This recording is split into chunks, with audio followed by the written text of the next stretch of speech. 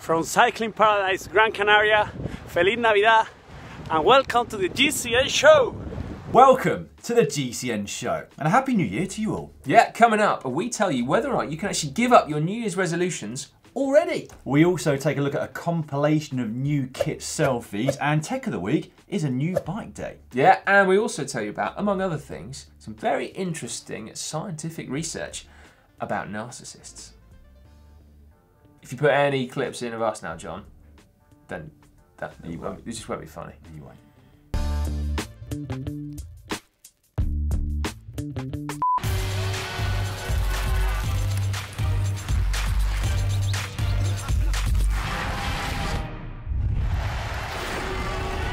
This week in the world of cycling, we learned that winter weather is no barrier to distance. Emily Chappell, Jenny Graham and Hugh Oliver have just averaged 400 kilometres a day for 4 days to cover the length of Britain. That's Land's End up to John O'Groats. Mighty impressive. Now, admittedly, this is British winter, not Canadian winter, before the comment section goes completely nuts. But it has been very wet, very cold, snowy at times, and very dark. Yeah, it's been really dark, hasn't it? Very dark. This week we also learned that Peter Sagan can wheelie.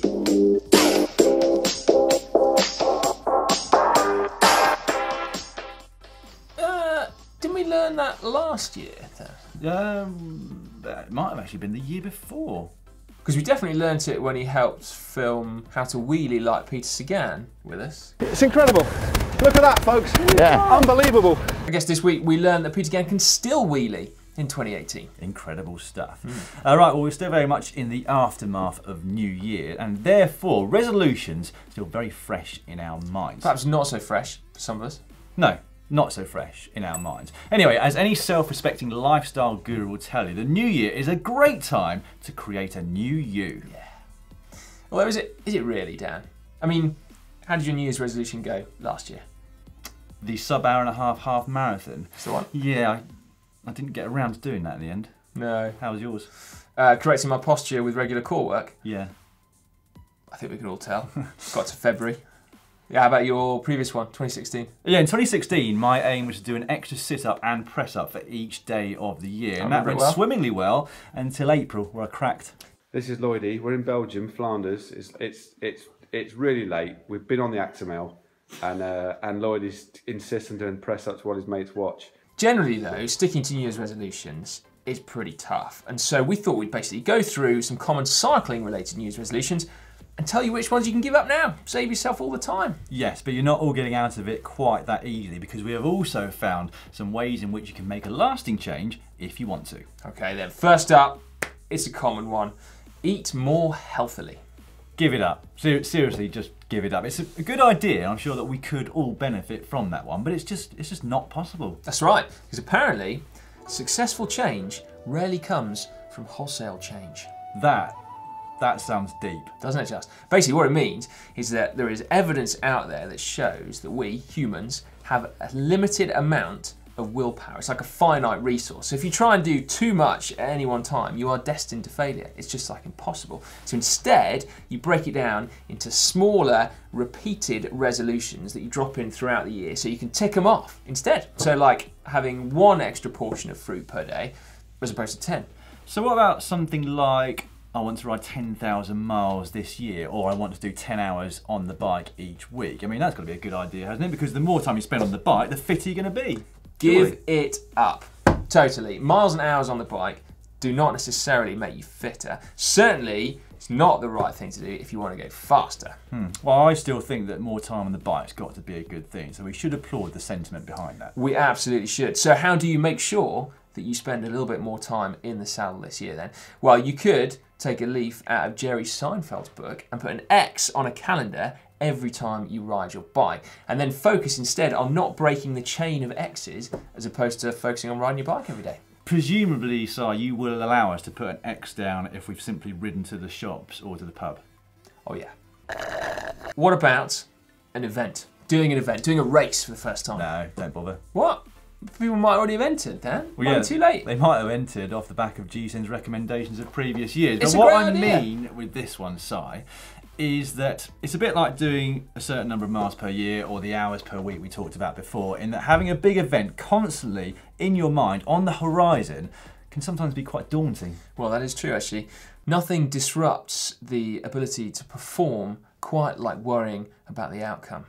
That does sound deep. Doesn't it just? It's not really. It's basically just like with the eating more healthily thing, that you should instead have smaller resolutions throughout the year that build you up to your target, so that basically you can keep your motivation going and just tick things off as you go along. Cool, huh? Right, what about another common one? Core work. Stretching. No, give it up, Si. Well, you did give it up, didn't you? I did, yeah.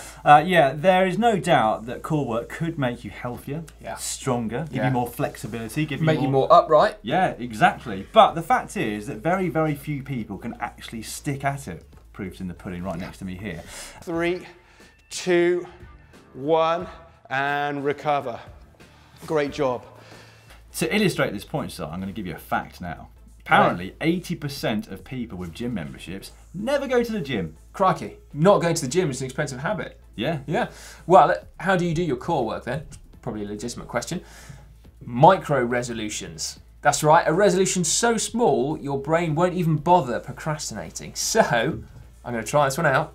20 seconds of core work. Well, this was kind of the premise behind my extra sit-up and press-up each day of the year 2 years ago. And the only reason I gave up when I got past 100 was because an old collarbone injury resurfaced. Yeah, the old collarbone injury. Yeah. That old chestnut.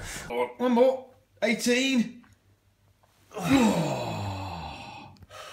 All right, last one then. What about just enjoy it? Just enjoy cycling. No, you can give that one up as well. Serious, mate. This is getting weird now. Well, I mean, to give you an example, Japanese psychologist Shoma Morito pointed out that whilst people always feel like they should be enjoying what they are doing, they're actually wasting considerable mental energy trying to avoid feelings of boredom and displeasure. Well, that sounds deep. What you mean then is that actually, rather than worrying about whether we enjoy our bike rides or not, we should just go out and ride anyway. Yeah, it's called Type 2 fun. So you enjoy it once you're back home in hindsight. There's quite a lot of that in my cycling. I think in cycling in general, it's a lot of Type 2 fun. Yeah, there is actually. There's nothing else. Makes cups of tea taste good when you get home, doesn't it? It does, yeah. Right, now, lastly, we will say that if you have ever managed to make a New Year's resolution stick, then absolutely fair play to you. That is very impressive. But if you haven't ever made a New Year's resolution stick, then also don't worry about it, because as we said, they're super tough, and maybe there's probably not that much evidence to say that it is even achievable. I wonder how many of them have already given up on day 2 of 2018. As ever, we would love you to get involved in the comment section below. What we would like to hear is what your New Year's resolutions are for 2018. And if any of them are easy enough, we might even join in with you. Yeah, late, which kind of makes them not New Year's resolutions, doesn't it? Well, we can carry on 2 days into 2019. We'll be fine. It's now time for cycling shorts. We shall begin our first cycling shorts of the year with news of cycling shorts. Yeah, and lots of them, because January the 1st is the day when professional cyclists can go from old team kit to new team kit, and then proudly show us, or in some cases awkwardly, on social media. Yeah, let's take a look at a compilation of some selfies, or not selfies as the case may be. First up, we have Alexander Kristoff, who is now, of course, rider for Team UAE Emirates. This is his European Champions kit, complete with white shorts. Yeah, controversial, Alexander. Looking very sharp there, but perhaps not looking quite so good maybe at the end of Tour of Flanders or Paris-Roubaix. We'll see how the weather is. Indeed. Nice kids, by the way, very cute. Next up, we have this one. That's Mikel Landa going rogue with his new Movistar kit on a Canyon mountain bike. Doesn't he look good, though? And looking like he means business. He's got that 1,000-yard stare going on, like that. And a timely reminder that Movistar have an all-new women's team for 2018. Here's Rachel Neylan. She looks like she means business as well, doesn't she? Yeah, serious look going on Focus. there. Next up, we have Molly Weaver, who'll be riding for the Trek Drops team in 2018. She's also got quite a serious look going on, but the classic model pose to the side. Yeah, middle distance. It's all about the middle distance. That tells the world that you mean business for the forthcoming season. An equal catalogue pose, I think, here from Tom Scoynes, now riding for Trek Segafredo.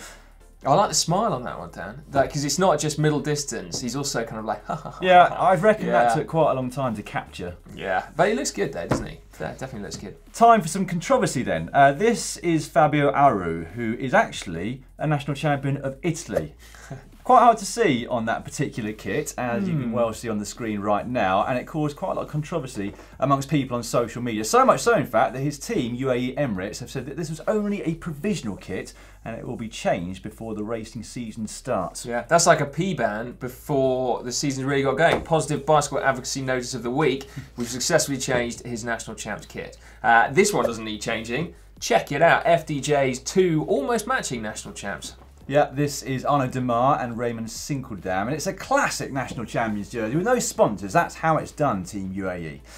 Next up, we have this, Eleanor Barker, back with Wiggle High 5 after a few seasons away. Yeah, she says it's day 1 and also day 731 after 3 years away. And finally, some great news from the world of cyclocross, because Nikki Brammer is not only sporting a new jersey, but is also riding for a brand new team. That's right, the Mudita Canyon team, which is going to be a development team for young up-and-coming cross riders. That's brilliant, isn't it? Yeah. Right, let's head off to Kent University, where there's been some more good news over the past few weeks. Dr. Angela Ridgell spent the last 10 years of her career researching the effects of cyclotherapy on people who are living with Parkinson's disease. That's right, and the latest development is something called SMART, which is... Do you want me to tell you? Yeah, please, mate. It is speed manipulated adaptive rehabilitation technology. That was what I was going to say. It is speed manipulated adaptive rehabilitation technology. The idea behind it comes from previous work done in 2009, which showed that sufferers of Parkinson's showed significantly reduced symptoms after they had been for a bike ride on the back of a tandem. So what SMART is trying to do is replicate that sensation, but using a specially adapted home trainer. Yeah, Dr. Ridgell is hoping that this new technology will not only alleviate some of the symptoms that people with Parkinson's disease have, but also slow the progression of the disease, which is fantastic news. It's amazing what riding a bike can do for you, isn't it? It is absolutely amazing. What is not so amazing, unfortunately, though, Dan, are e-bikes in New York. Okay, while it might be legal to sell and own an e-bike in New York, it's actually illegal to ride one on the streets. And not only that, but police and city officials are promising a crackdown on e-bikers, rogue e-bikers, in 2018.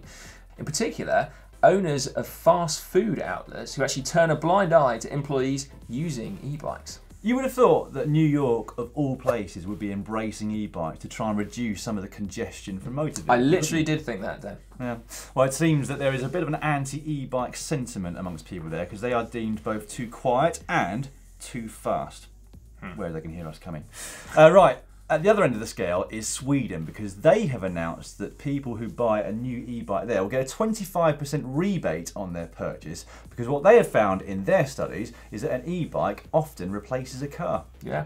I suspect, Dan, you know, residents of New York will soon be able to secure reductions of in excess of 25% off e-bikes. Yeah, one would imagine. Some big sales there, yeah. Yeah, but staying with New York, and some good news for normal pedal bikers, is that actually you'll soon be able to try out a pilot valet bike parking scheme, which sounds absolutely amazing. The idea is that for people that combine cycling with public transport, there isn't enough secure bike storage at key stations. So instead what you do is hand your bike over to someone else and they take your bike and secure it off-site, which is something that I would definitely sign up for. Yeah, no, you've got to love that, haven't you? Ah, amazing. Genius. Right, whilst we're at it, I also want to give a shout out to the police department in my new favourite place, Ottawa.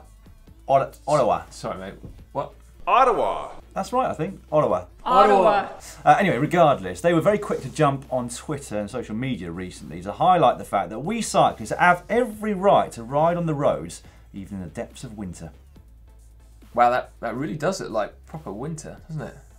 Yeah. Yeah. Well done, Canada.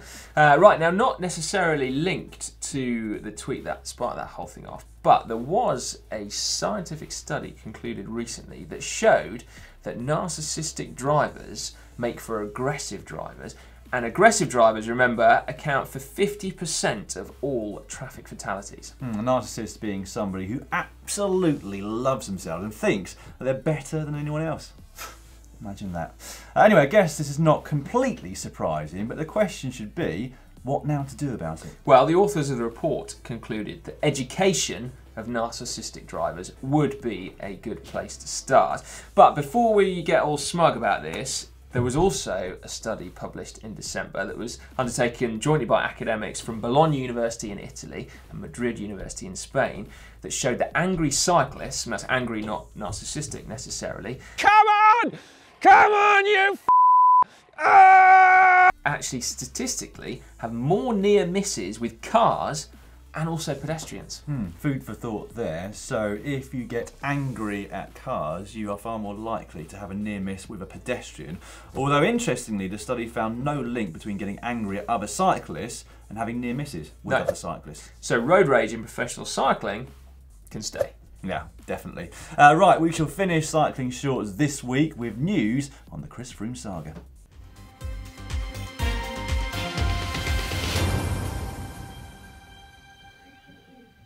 No news this week, actually, was there? No, but stay tuned this time next week and we'll bring you the latest updates. Tech of the week now, and you will no doubt have seen that we have recently launched a brand new channel. It's called GCN Tech and we are very excited about it. What though does it mean for us here at GCN? Well, it doesn't look good, does it really? No.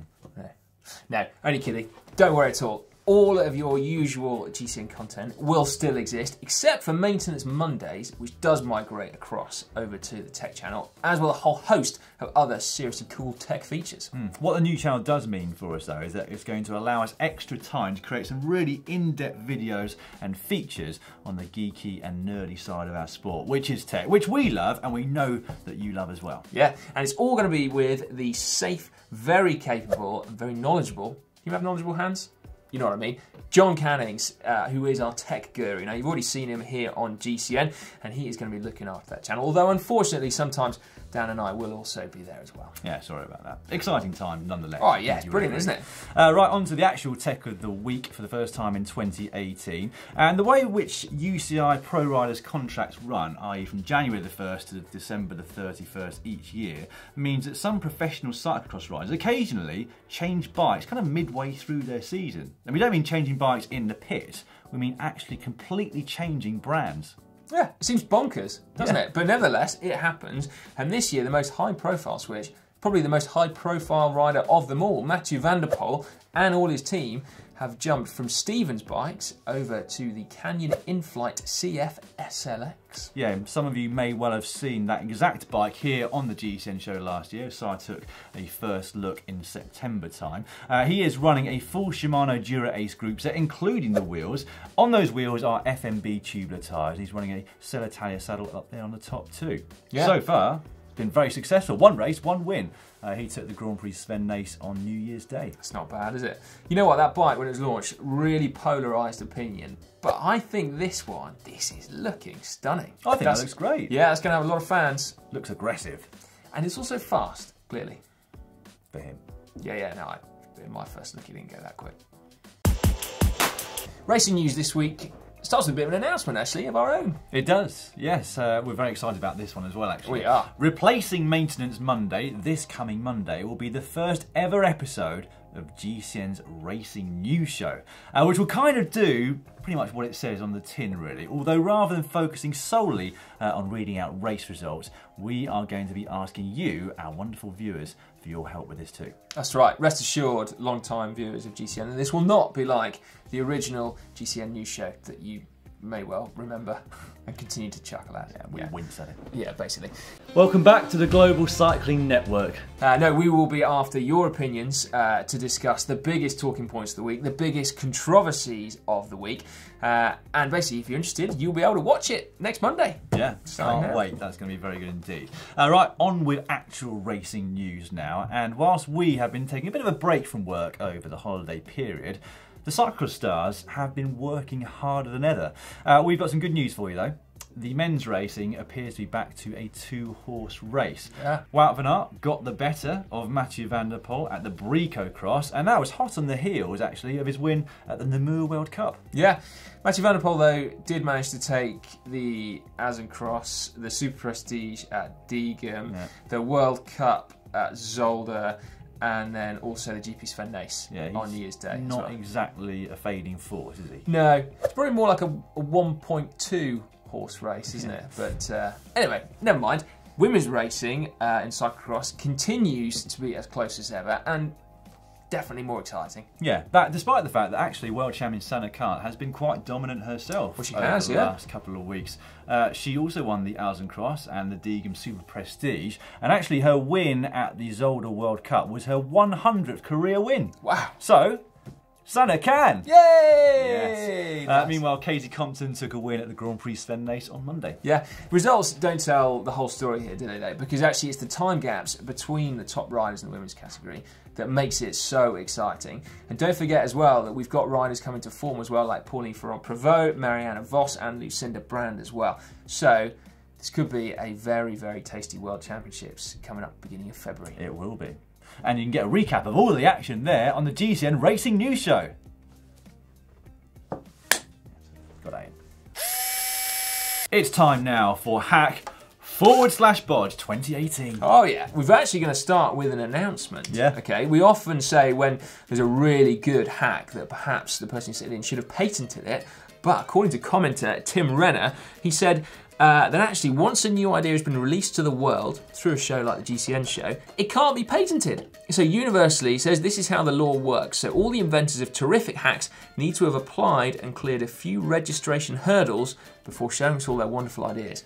So there we go. That's a warning to all super hacks out there. Well, let's hope that the following hacks and bodges and their creators have filed for patents if they think it could be a commercially viable product. Yeah. Maybe we should do a Fingers video actually about how to launch a successful new tech innovation to the cycling world. We could do, couldn't we?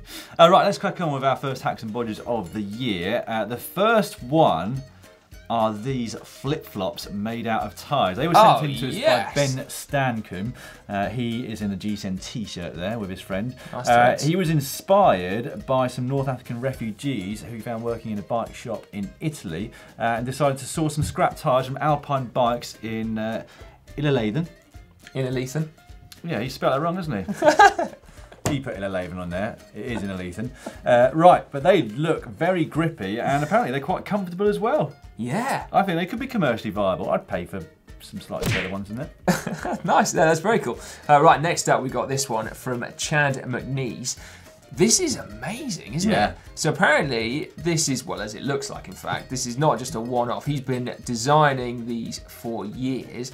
That looks pretty close to, well, a finished article, if you ask me. Nice little rocker there. Apparently, it improves your comfort on the bike, and he thinks there might be less strain on your frame in the trainer as well. But it must be easier getting out of the saddle on that thing on a static home trainer, mustn't it? Yeah, nice work. Meanwhile, over on Instagram, Saluch has made his own homemade wheel chewing stand. Does look good, that. Looks neat. You know what I particularly like about this one is the comment that someone's left, which is that I guess you didn't go snowboarding. Yeah. So, you know, I think I'd rather go snowboarding than make a wheel chewing stand, but it is neat. Got slightly waylaid, making his own wheel chewing stand. Love this one. Got to be first bodge of the year, hasn't it? It's from David Rodriguez, sent to us as a message on Facebook. Obviously somebody who didn't have enough layback on their saddle, seat pin, shall I say. That's terrifying, isn't it? I mean, does the job, doesn't it? I'm not sure plumbing is that strong, is it really? Probably get a bit of suspension out of it as steel. Well, maybe. This next one though, from Robbo Willis on Facebook. I think he's cracked that. Look at those hand warmers. They look amazing. Yeah, I'm not sure they're his. I think you might just have seen the bike out and about, but they'd be perfect in Ottawa, wouldn't they? In where, mate? Ottawa. Moving on, this from Wheels of Karma. He has spotted this bodge. Basically, a container on the back of the bike supported by a couple of metal bars and a skateboard. That's a neat bodge, mate. I'd say that's a hack. That does the job, doesn't it? Yeah. What a great selection for the first week of 2018. Thanks to all of you who sent them in. As we said at the start, if you'd like to use the hashtag GCN Hack, you can share your favourite hacks and bodges with us. Keep them coming. We love them. It's Caption of the Week time now. This photo was actually from 2 weeks ago, wasn't it? Because we had our awards show last week. It's Matthew van der Poel coming off. We spent a lot of time deliberating the winner of this because there were some good ones, but we have decided on whose side? On Dave Johnson. A for effort, Dave. You ready for this, everyone? Matthew van der Poel rode on a grassy knoll. Although he was good, he slipped in the mud and ended up going for a roll. So there we go. You have got yourself a GCN Camelback water bottle. That was the best caption we had, was it? Yeah, I mean, I thought it was a good effort. There's a bit of issue with the old rhyming. Maybe my accent's wrong. Yeah. Maybe, what was it? Mood. And Mood. good. Or mud and gud. Good mud. Oh, either way. This will be winging its way to you, Dave, as soon as we get your address, which you can send through to us as a message on Facebook. This week's photo is this one of Zeeberg and Greipel, well, doing one of their new team photos. Their team photos do get weird, don't they? Yes. What on earth is this one all about? I've got a great one to start us off with this week, though, son. Go on, mate, make it good, because this is the first of the year. It's going to set us up for the next 52 weeks. This 51 week... weeks. Hush. Sorry. This week, it's a lotto rollover. Well, anyway, well, maybe someone would like to create a poem that rhymes I think that'd to try be and win the better. caption competition next week. Don't forget, you can win a GCN Camelback water bottle. I think a non-rhyming poem would probably be better than that, mate. If I'm honest.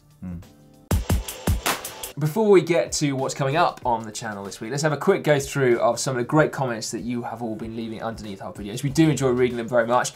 Firstly, actually, we've got to give a big shout out to Toasty Bear. Now, I'm not entirely sure how it happened, but in the awards show, we forgot to mention you when we were running through some of the most prolific commenters under the channel. So here you go, Toasty, or Mr. Bear or Mrs. Bear. This is for you, your very own shout out. Thank you very much. And if you do not comment underneath this week's show, we're going to be very disappointed, aren't we? Right, this one I particularly liked underneath the bloopers video from Stephen Williams. He says, I'm getting a ticket to the Taipei Bike Show next year just to see Sai's art exhibit, Cyclist Contemplating Life and Death. Yeah, fair enough. All right, you're going to like this one as well, Dan. This is sent in by EM. Dan Toothpick Lloyd picks 100% muscle bike, proves that opposites attract. Don't quite get that. No, I don't know. I mean, you did do 100 press-ups, didn't you, in 2016? Yeah. In April. All right. Anyway, coming up on the channel this week, first up, Sai goes through 5 essential cyclocross skills. Then on Thursday, it is part 3 of our top 10 toughest riders series. And then on Friday, it's Ask GCN Anything. Yep, Saturday we've got how to be a meat-free athlete, so a load of really great tips from nutritionist Nigel Mitchell. Then on Sunday we've got another indoor training video. It's Zwift workouts with Matt. And then Monday, it's not Maintenance Monday, is it? No. Oh no. You know what it is? Oh yeah. What is it, mate? It's the GCN Racing News Show. Of course it is. First episode. Yeah. And then Tuesday, I can't do that joke now because I've already done it. It's a GCN Show. Yay. Make sure you keep the first ever GCN Racing News Show because it could be worth something in a few years. If it's anywhere near as good as the original GCN News Show, Dan. It's always worth watching that one. Have fun, thanks very much for watching, and don't forget to add your comments down below. Right, well that is unfortunately the end of the GCN Show. There is no Extreme Corner this week. Crossed out. Yeah, unfortunately, they're still on holiday. So being Extreme, they obviously had a bigger New Year's than the rest of us, and they didn't make it in for work this morning. Yeah, still recovering, but hopefully back in time for next week. Well, you'd hope so, wouldn't you? Because they are Extreme after all. Yeah. Now, you might have noticed that Sai and I are sporting some rather nice new GCN sweaters. Oh yeah, or new jumpers. year, new you, new threads. If you like them, you can buy them yourselves by clicking on the link, which is on the screen right now, or just heading to shop.globalcyclingnetwork.com. Yeah, and you know the drill by now, except we're going to ask you to subscribe to the GCN Tech channel. That way you will always be in the right place for all the forthcoming tech videos, or indeed, take a shortcut right now and watch the first ever Maintenance Monday over there. That's just down there. Or on the other hand, and on the other side, if you have happened to miss our £100 eBay bike challenge, you can find that down there. We had some great fun, didn't we? Yeah, we Me did. with my muscle bike.